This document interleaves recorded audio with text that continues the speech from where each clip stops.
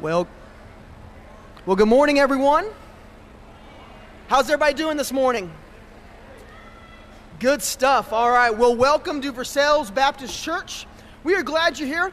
How about we stand and greet one another? Give somebody a hug or a high five. Tell them that you're glad they're here.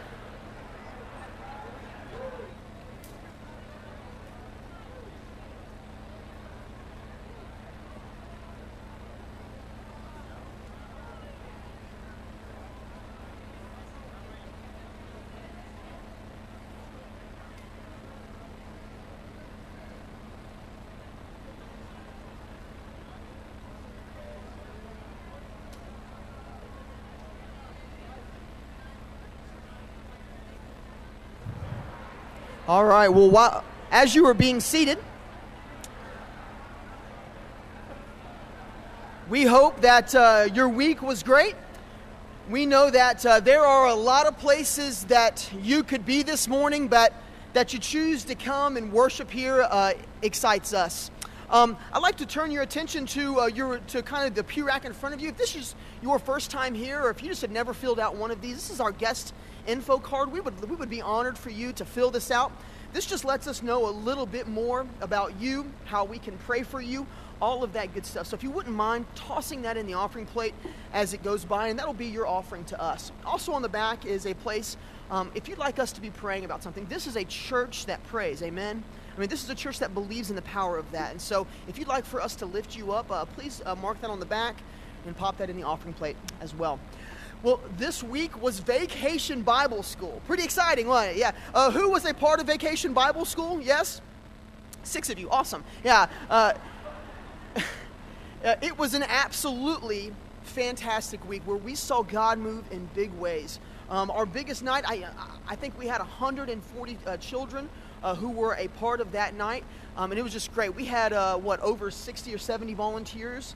It was just a really, really great week. And so I want to say thank you, church, for loving children. I want to say thank you for investing. I want to say thank you for serving. And even if you didn't serve, thank you for praying and thinking about us.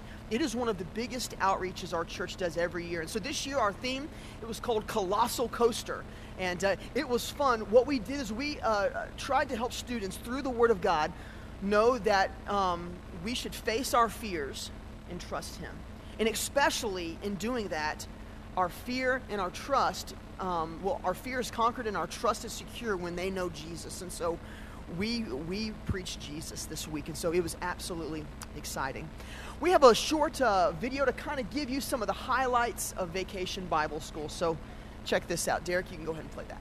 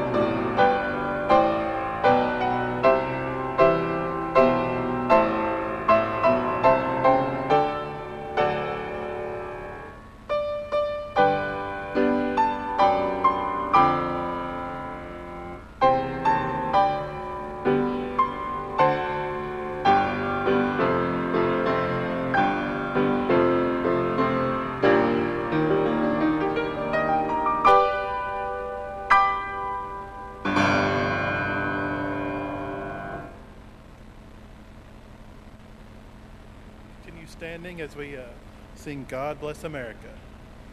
Thank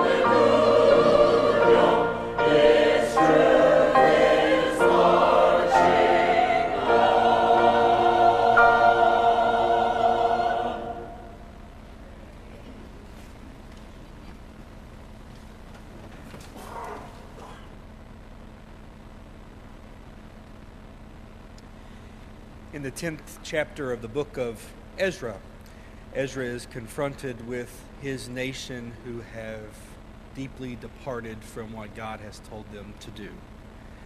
And Ezra's response in chapter 10 is by proclaiming, in spite of this, there is still hope for Israel.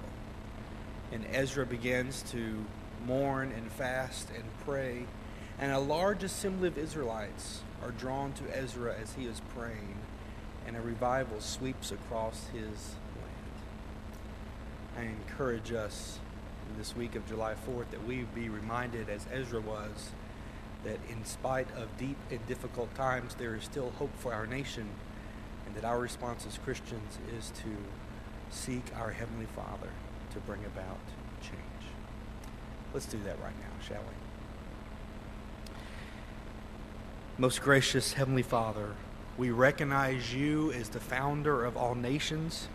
We recall how you have blessed us by giving liberty and freedom of worship.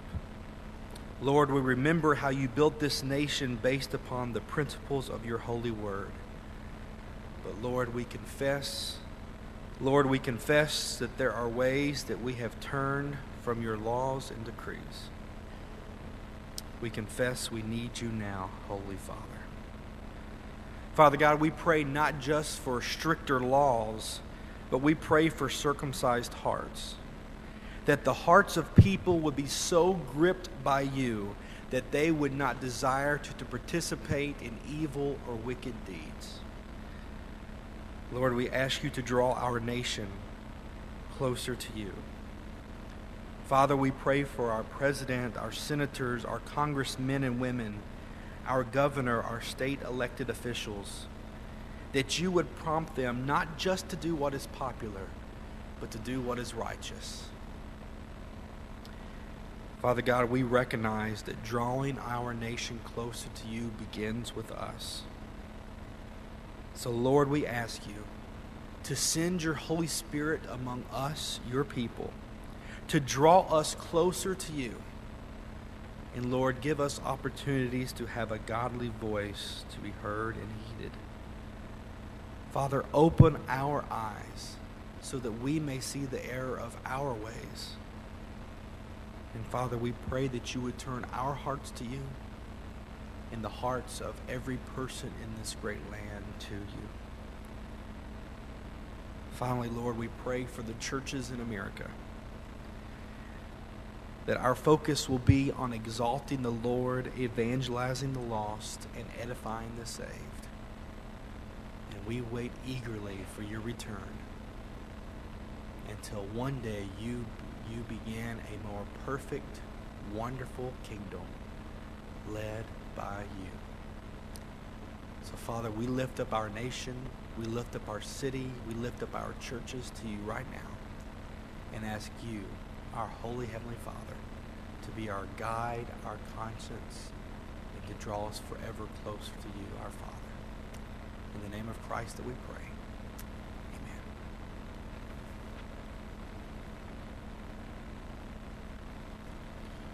Let's stand again as we continue worshiping this morning. We're singing, "Great is Thy Faithfulness."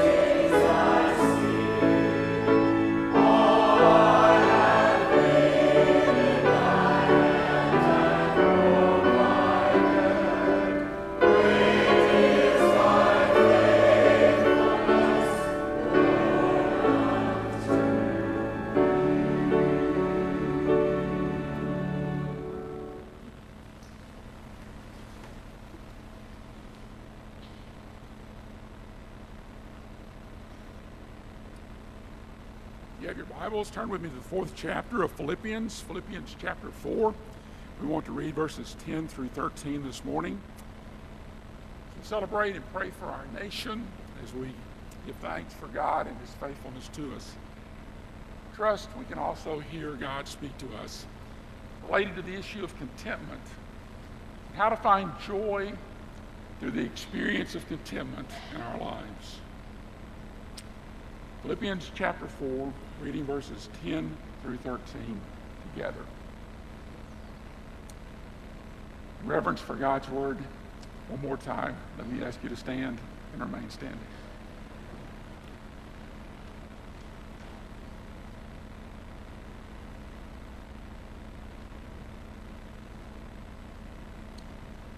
I rejoice greatly in the Lord that at last you have renewed your concern for me. Indeed, you have been concerned, but you had no opportunity to show it. I'm not saying this because I am in need, for I have learned to be content whatever the circumstances. I know what it is to be in need, and I know what it is to have plenty. I have learned the secret of being content in any and every situation, whether well-fed or hungry, whether living in plenty or in want. I can do everything through Him who gives me strength. Blessed assurance, Jesus is mine. Sing together this great hymn of faith and declaration.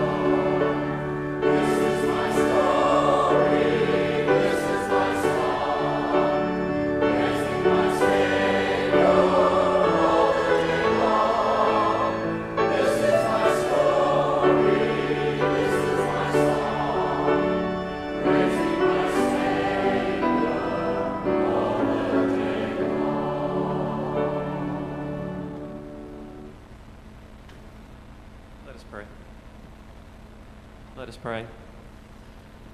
Dear Heavenly Father, we thank you so much for this wonderful country and all the freedoms that we have, and sometimes that we may take advantage of all that freedom that we have, but we are so thankful that we have the opportunities to be here and worship you, and not being doing it without having to worry about being looked at or disrespected and put down, God.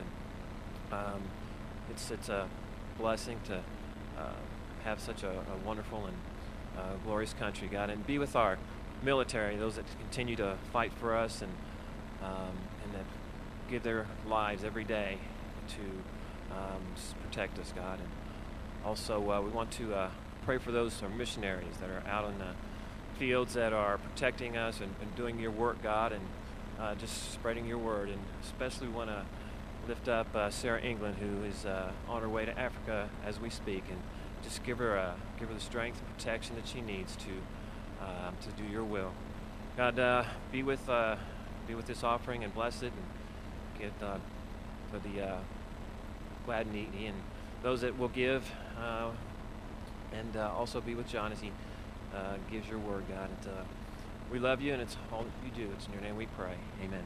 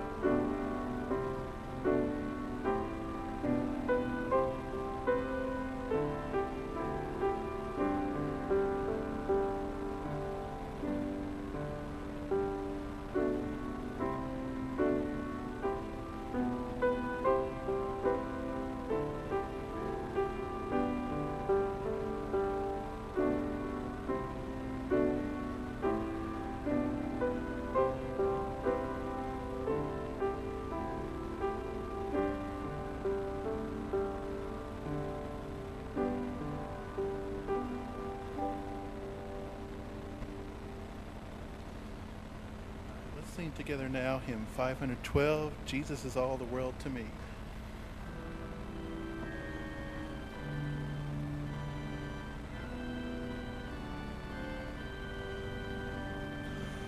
Jesus is all the world to me, my life, my joy, my all. He is my strength from day to day, without him I will fall.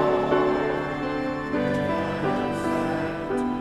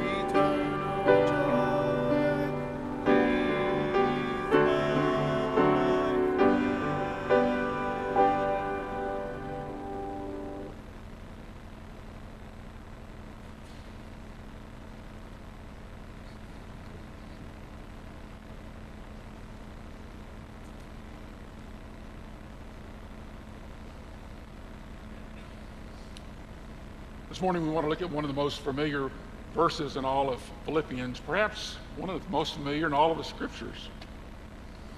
A verse that at first glance to the critical thinker might seem a gross exaggeration or just pure foolishness. But a verse that for many who have been followers of Christ for years has become the source of hope and strength in the midst of many dark and difficult hours. Oliver Cromwell once said that it saved his life because it was the one beam in a dark place of utter despondency and misery which followed the death of his son.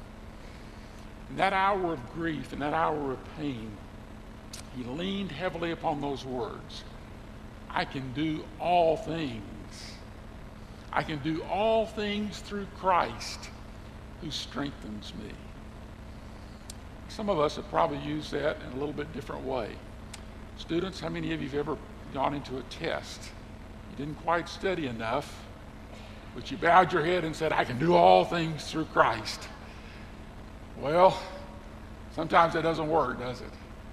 And sometimes we pray that prayer casually in the face of all of those kinds of situations. But it can also be that lifeline.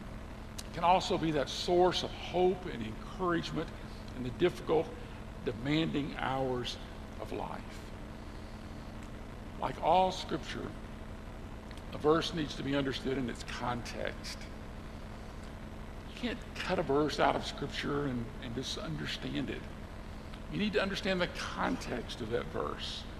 When you understand the context, you understand that Paul is not claiming to be a wonder worker. He's not claiming to be some spiritual Superman. It's obvious that there were things he could not do. There were obvious the circumstances that he could not change. There were even prayers that he offered to the Father that God did not answer as he thought he should. Remember the thorn in the flesh? God, take this away from me. And the answer comes, my grace is sufficient, Paul. My grace is sufficient for you in the midst of that experience. Many things did not go as Paul would have desired. But hear the claim. I can face any situation. I can face any demand. I can deal with any difficulty that life brings my way through Christ who gives me strength. What an incredible, incredible claim. Look at verse 11. Look at verse 11. Or verse 12. I know what it is to be in need. I know what it is to have plenty. I've learned the secret of being content in any and every circumstance, whether well-fed or hungry, living in plenty or in want. Look at those contrasts. Look at those contrasts. I can live in need. I can live in abundance. I can be hungry or I can be full. I can have little or I can have much. Three sharp contrasts that help us understand that the Christian faith is not just for those who are down and out, nor is the Christian faith for those who have plenty. Rather, our hope in Christ is sufficient for whatever circumstance, whatever situation comes to us through life. Paul had understood that reality. He'd understood that Jesus gave him strength to continue his mission, to continue his purpose, to fulfill his passion for life. And the circumstances of life, yeah, he could deal with those. He could deal with those through the power of the resurrected Christ who lived within him. Let's look at the context. Let's see if we can understand this passage of Scripture a little bit more completely. Verse 10. Paul turns in this portion of this letter to the Philippians to this personal word. You remember he had been given a gift. Epaphroditus had brought a financial gift to Paul from the Philippians. So now Paul turns to thank them for that gift. He says in verse 10, I rejoice greatly in the Lord that at last you have renewed your concern for me. Indeed, you have been concerned, but you had no opportunity to show it. Paul says, I want to thank you for that gift. I want to thank you for that gift you've given. And I realize that you've always been concerned, but I thank you now that you've had that concern blossom as you've been able to express that gift. Paul seems to be really careful here. He's trying to say, there was a time you could not express your concern for me. There was a time when, because I was inaccessible, or maybe because of your own poverty, you weren't able to do anything. You weren't able to give. Remember 2 Corinthians chapter 8? Paul refers to a group of Macedonian churches. Flip over to your Bible, 2 Corinthians chapter 8. Paul is taking up a collection for the impoverished people in Jerusalem. He's writing the Corinthians to encourage them to be a part of that giving,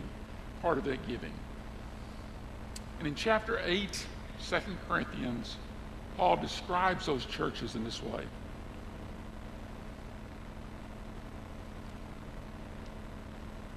And now, brothers, we want you to know about the grace that God has given the Macedonian churches.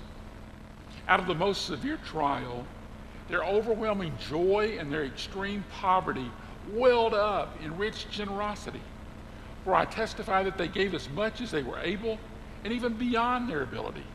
Entirely on their own, they urgently pleaded with us for the privilege of sharing in this service to the saints. How many people have you ever known who came and said, I want to be a part of that offering. Let's take up an offering. I remember some folks like that. They hear a need, they see an opportunity, and they say, let's take up an offering, let's do something. Paul says these Macedonian churches, in severe trial, in their poverty, jumped at the chance of giving to the Jerusalem Christians who were in need. The Philippian church was one of those. In their need, in their poverty, they gave what they could and even beyond generously to meet that need.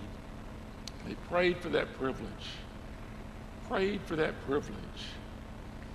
But Paul is also wanting to be careful in thanking the people for their gift, that he's not implying, and I look forward to your next check. You know, you were really generous last time, but when's the next one coming? When's that next offering going to be received? Instead, he seeks to explain his relationship to circumstances and to things. Verse 11, I'm not saying this because I'm in need, for I have learned to be content, whatever the circumstance. I've learned to be content, whatever the circumstance. Honestly, does that word sound positive or negative to you? If you told me somebody was content, would that sound positive or negative? For most of us, it's almost a negative. Content. No, you don't want to be content. You want to try a little harder. You want to do a little bit more. You want to get along a little further. Don't be content. Don't be content in your job. Don't be content in what you have. Don't be content in the circumstances of your life. Push on. Strive harder. Pursue excellence. That's the name of the game. Paul says, I've learned to be content. Content. That word was the primary word used by Stoics. It meant self-sufficiency. To be self-sufficient. The Stoic was all about learning how to be indifferent toward the circumstances of his life. Indifferent about circumstances so that nothing could faze them, nothing could hurt them. Oh, I want you to know I wrecked my car. Oh, I'm sorry. Oh, it doesn't matter. It's just a car. I want you to know my house burned down last night. Oh, no big deal. It's just a house. I want you to know my family's all gone. They deserted me. Oh, tragic. Oh, no. That's the Stoic. The Stoic. Untouchable, indifferent, detached, withdrawn. And it all comes out of their own sense of strength, their own sense of self-sufficiency. Paul uses that same word, but he redefines it. He uses it very differently. For Paul, he can say, I've learned to be content. I've learned to be content because of what I've experienced in my life. Remember chapter 3, verse 10? I want to know Christ, the power of his resurrection, the fellowship of sharing in his sufferings, becoming like him in his death, so as to attain to the resurrection of the dead. Paul says, this new life in Christ, this vision of who he is, this purpose to which he has called me, this opportunity to be part of his kingdom, so captivates me, so energizes me, that I've learned to be content with my circumstances. Those things don't really matter a lot. Yeah, I've been down and out, and I've had plenty. I have been hungry. I have been full. And I've learned that in any of those situations, Christ is sufficient. His presence, his power, his purpose in my life gives me hope and meaning and joy in all that I do. That's not a fatalism. Hear me. That's not an acquiescence which cuts the nerve of ambition or smothers healthy endeavor. Paul's not talking about that. Rather, what he's talking about is a detachment from anxious concern. A detachment from anxious concern. Paul says, I'm not worried about it. I don't churn over all of the details of life. I give myself fully to my purpose, to my calling, to the Christ who is my Lord. And therefore, I find peace and joy. I know what it is, Paul says, to be in need. I know what it is to have an abundance. I know what it is to be hungry. I know what it is to be full. I know what it is to have little. And I know what it is to have much. In all these things, in fact, in every circumstance, I can do everything Christ calls me to do through his strength. Through his strength. I was talking to a young man in his 20s recently. He has a good job. He just has bought a house recently. He's learning to be a homeowner and mow the yard and all those good kinds of things. Seems to be managing well, enjoying life. I said, man, things seem to be going well for you. Do you find yourself very contented, or sometimes do you find yourself discontented? I was impressed with his answer. He said, oh yes, I'm good, but I'm often discontented. And because of that, I've gotten off of Facebook. Whoa. Explain that to me. Explain that to me. Oh, yeah. It's just that I used to be on Facebook a lot, and I'd see one of my buddies on Facebook, and he'd post that he'd started a new business, and it was going well. And I would say, well, I should be doing that. I could start a business.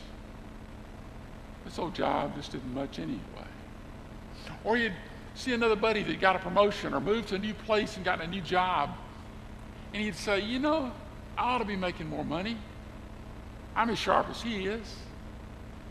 Or you'd see a picture of a buddy that was on vacation, took a big trip, or a friend that had gotten engaged, standing with his gal. And he said over and over and over again, I would find myself reacting and being suddenly discontented. While I was happy in my job, happy in my relationships, happy in what I was doing, all of these postings suddenly made me discontented. So I backed off. I backed off from Facebook. I was impressed with his insight. I was impressed with his response. He said, we're just so aware of each other's lives. So aware of what's going on with each other. Kind of. You see, I see my buddy who started a new business, and I'm discontented, but then I don't know that he may be working 70 or 80 hours a week. I see my friend who took that big vacation, but I don't know, he may be in debt up to his ears to pay for it. I see my friend who's in that relationship, but I don't know what that relationship looks like, how happy he is. But somehow all of those postings can create within me a spirit of discontent. I read an article in Time magazine called The Happiness of Pursuit. Happiness of Pursuit. That suddenly verified exactly what my friend was saying. If you're on Facebook, there are more than 1.1 billion other people who can mainline their good times, their new car, their big house, their vacation, that you have to save 10 years to take straight into your brain. 500 million people on Twitter can do the same. A Time poll said that 60% of respondents said that they do not feel better about themselves after spending time on social media. 76% believe that people make themselves look happier, more attractive, and more successful than they actually are on the Facebook page. What's that mean? What's that saying? That once again, through another development that can be very beneficial and useful, Satan can use that as a tool to create discontentment in my life, to cause me to churn over the circumstances that I face, to long and to envy, be covetous of somebody else's situation, and lose my joy and lose my peace because of that.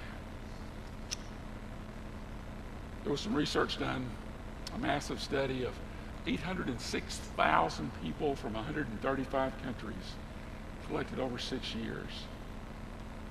They found that there is a correlation between what we have and our happiness, what we possess and our sense of well-being. But only if a person's wealth and aspirations keep pace. Their wealth and aspirations keep pace. Put this together. If you're in the top 5% of the income in America, if you make $170,000, most of you don't have to worry about this, $170,000, but your aspiration is to be in the top 1%, your $170,000 a year won't make you happy,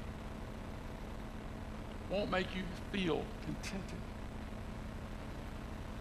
Paul is teaching us, what the Spirit of God wants us to understand, is that when our aspirations, when our desires, when our longings are out of bounds, extreme, then something happens to our spiritual well-being.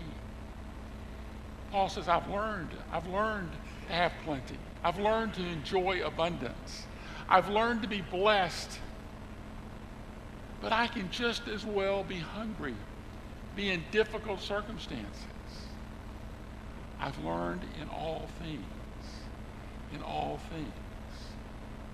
I can be contented in Christ, who gives me strength, Remember the old song, Count Your Blessings? Sarah Benford's favorite song. Some of you remember Sarah? When you are discouraged, well, let's see, how does it start? When you look at others with their land and gold, think that God has promised you his wealth untold. Count your many blessings money cannot buy, your reward in heaven, nor your home on high. Perspective. Do I count blessings? Or do I envy things that other people possess? Or do I envy the things from the up and elite that I see on media today? And find myself churning with the circumstances, the issues of my life. Maybe the issue for many of us is how to live with plenty. How to live with plenty. Look over to 1 Timothy chapter 6. 1 Timothy chapter 6. Paul writes, young Timothy, and he shares with him a word that were to be addressed to those who were doing well. 1 Timothy chapter 6, verse 17. He writes to Timothy, command those who are rich in this present world not to be arrogant, nor to put their hope in wealth, which is so uncertain, but to put their hope in God, who richly provides us with everything for our enjoyment. Have you heard that? God provides us good things in life for our enjoyment. But those good things must never be the source of our security, never the source of our worship or our hope, because they are so uncertain. Like that family that I heard about this week, who bought that $700,000 house that quickly went to $350,000. Yeah, so uncertain. Instead, command them to do good, to be rich in good deeds, to be generous and willing to share. In this way, they will lay up treasure for themselves as a firm foundation for the coming age, so that they may take. It's not evil to be well-to-do, but do not make those things the source of your encouragement, the source of your life, the source of your hope. Hold them loosely. Give generously. Don't hoard them. Don't hoard them. Don't spend frivolously. Use them as God sees fit. Paul says, I know what it is to have nothing. I know what it is to have an abundance. I know what it is to be hungry. I know what it is to be well fed. I can do everything through Christ who gives me strength. Talking with Joanna last week when we spent some time with her, we were reminiscing a little bit about her grandfather, Daddy Dixon. Some of you met Kathy's dad and you knew him. Special man in my life and quite a mentor. One of the memories Joanna shared was, though, some of the things that he ate. Sometimes when we visited him, he would pull out of the fridge and put together some of the craziest concoctions of food. I mean, there would be a little bit of this dinner that a neighbor brought him. There'd be a little bit of this dish that he made.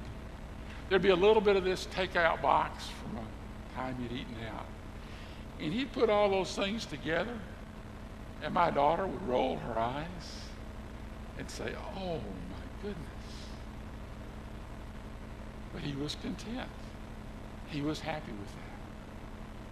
Now, he was also happy when we went out to Uncle Bud's, and he'd eat enough catfish to fill Green River.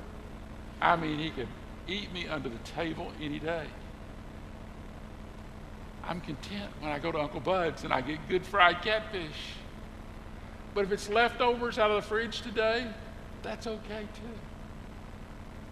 Ernest loved people. He loved his family. When Brownie died and he was now living alone, it was hard. He always looked forward to us coming and being with him, spending time. He looked forward to being with his church family. He looked forward to being with friends. But there were times when he was alone and lonely.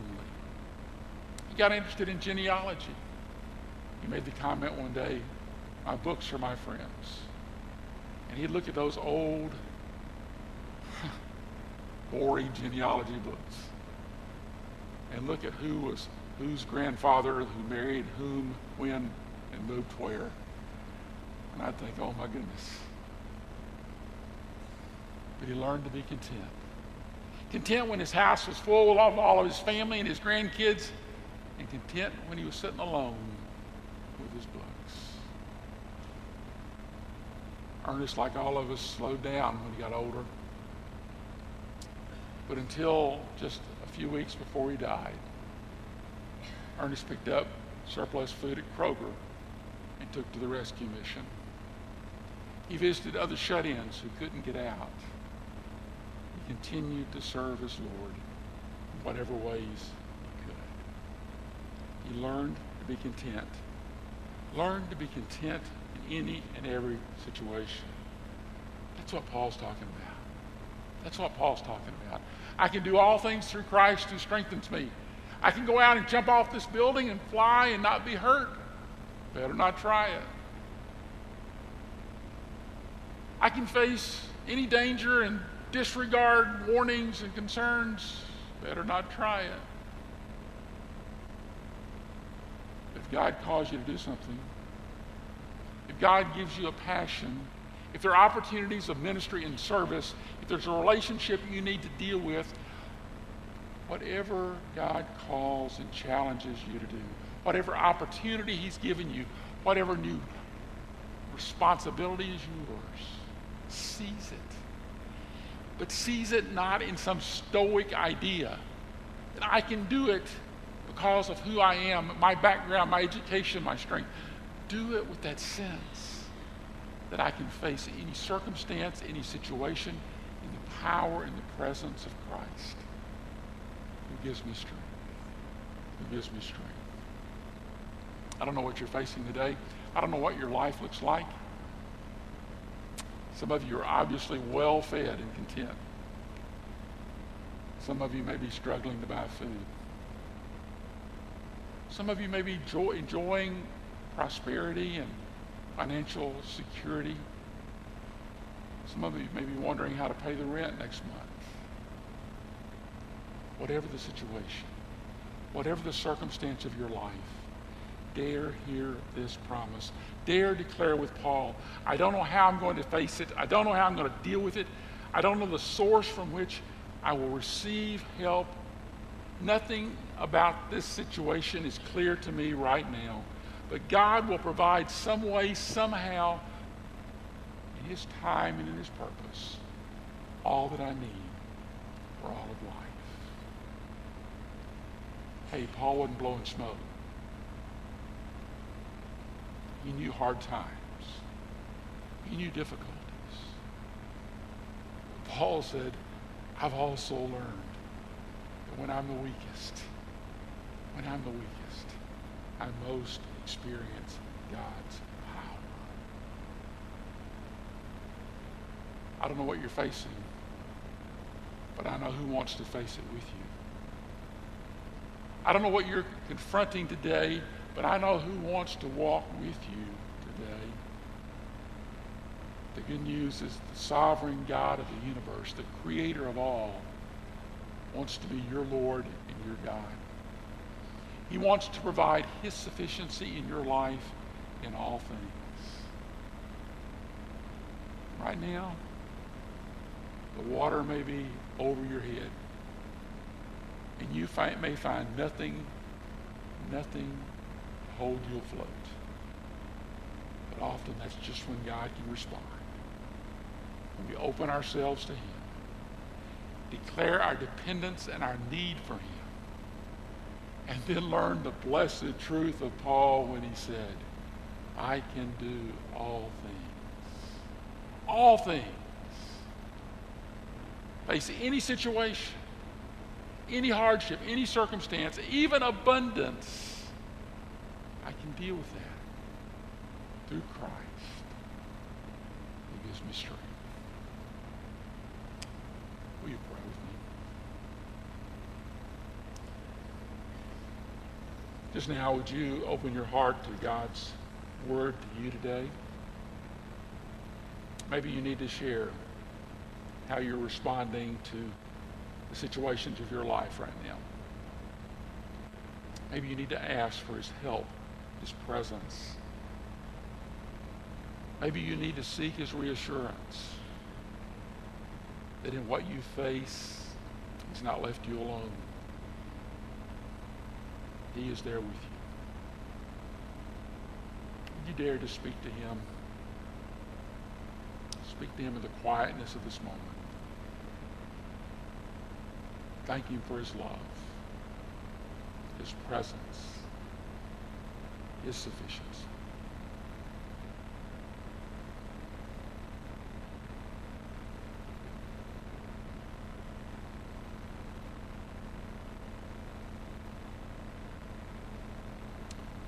Father, you know our hearts and our lives. You know the reality behind our Sunday morning smiles, our glib doing fine. Thank you. Thank you that we can trust you to be sufficient. I pray your word burn deeply into our hearts and our minds today. And that as we leave this place of worship, we will do so with a stronger resolve to trust you, to lean heavily upon you, find peace and joy as we discover the contentment you want to give us. We offer you our lives, even as we offer you thanksgiving and praise. In the name of Jesus Christ, who alone is Lord. Amen. What a fellowship, what a joy divine, leaning on the everlasting arms, our hymn of commitment.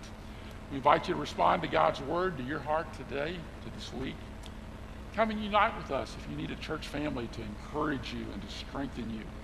Come and receive Christ as your Lord today if you've never made that commitment to him, accepting that gift of salvation, of eternal life that he wants you to have. Come and kneel and pray. Simply offer him that burden, that hurt in your life. Come and say, Lord, I need to be like Paul. I need to learn contentment. I don't know what it's going to take to teach me, but I offer you my life. Help me to learn to be content. Let's stand together as we sing.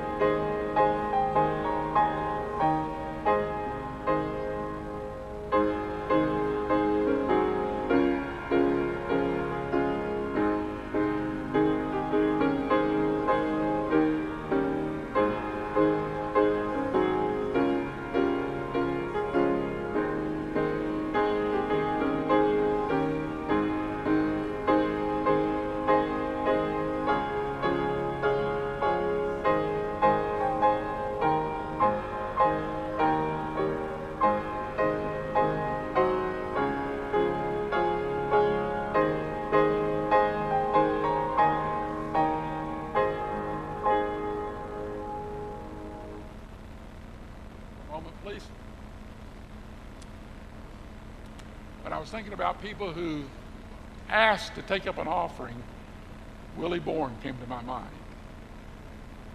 Willie was faithful in prayer meeting, and most of the time that I shared a need in prayer meeting, Willie either at that moment or as soon as we dismissed said, well, come on guys, let's take care of this. And he'd take up an offering, and we'd meet that need. Special memory, a very special man. Michael and I were joking a little bit this morning before the message. I'm preaching on contentment, and tonight we're going to talk about remodeling the sanctuary. I don't know how that fits, but about 13 years ago, this church made a decision. We were needing to do some painting, some new carpet in the sanctuary, and we decided to defer all of that until we built a new building, in addition to our building. Well, 13 years later, we're getting back to that. It's been that long. Tonight, we're going to meet here in the sanctuary. We're going to hear a report from our property and space team and let them share some really exciting opportunities for you to struggle, to look, to here. Tonight, we're not going to ask you to make any decisions because it's a big decision. We just want you to have some of the information that this team has gathered over several months' work. So I trust you'll be here. It's an important decision for the family. I'm not sure it's a matter of being discontented. I think it's a matter of being responsible to use this tool that the Lord has given us, this tool, and keep it respectable, to keep it attractive as we seek to use this tool to reach other people and to be a place of worship and honoring our Lord together. So you come tonight, 6 o'clock, we'll meet here in the sanctuary and hear their report, hear their recommendation, hear from the finance team, the sound team, put all of that together, and then allow you some time over the next few days to digest that information and to share it with others. It's great to have the Musons here today. It's always good to have them sneak in and visit with us, as well as Denise. We're glad you all can be here and share with us in the service today. I hope some folks will have a chance to speak to you. You can linger a few minutes after the service. Any other announcement, any other word? You heard John pray for Sarah England. She's on her way to Africa today as part of her summer missions trip. Pray for her as she travels through that jet lag that'll hit, and then that good experience that she'll have. We've had several students on mission. Next Sunday morning, we'll be commissioning all of our students who are going to the M-Fuge, Mission Fuge in Philadelphia. And we look forward to that and for their week that's ahead. Another word, Michael? Adam, would you like to introduce the Tanners and share your word too? Good. All right, well, just a couple of things that were not in the bulletin this morning. I wasn't around the last couple days of the week, so I couldn't hunt this down. But so if you got your pens, this may be the most important information that it's not that important. There was actually some of you reaching for pens. Tonight we do have The Verge, which is our student worship gathering. So that was left off the bulletin, so note that. We'll be meeting about 5 o'clock. We'll play a big game of Ultimate Frisbee, and then we'll do dinner, and then worship, and then a drive-in movie afterwards. So even if you're not a student and you want to come to a drive-in movie, come on. It's going to be right here. So that is tonight. Make sure you mark calendars. Also for our girls and guys small groups, that's not on there. There is no girls small group this week, but there is a guys small group at the Caddis's home. So please note that. There's also some other opportunities like prayer meeting. Make sure you follow up on that as well. Well, this is kind of a coincidence since this is Vacation Bible School Week. I did want to do one thing. I want to say thank you so much to our VBS director, Miss Mina Gastineau. Is Mina here this morning? Yes? Hey, Mina, if you would stand up for me, please. This is Mina. Everybody say thank you so much to Mina. She worked incredibly hard, making it just one of the most fantastic weeks around here.